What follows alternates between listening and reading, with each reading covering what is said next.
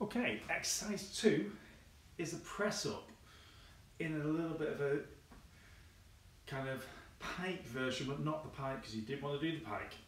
Alright guys, so all you're going to do, get yourself in a press up position.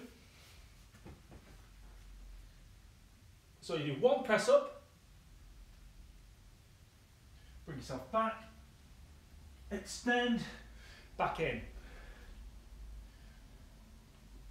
So if I can bring in your knees so you can see what my knees are doing more. Just press up and back. So it's that kind of motion. So you're trying to, what eventually you're trying to do is get your hands and back all a beautiful kind of diagonal line right down to the ground. Okay? So I'm going to do it for a little bit more for you.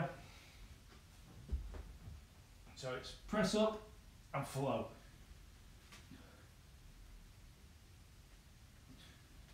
So try not to get your knees down on the ground for that one.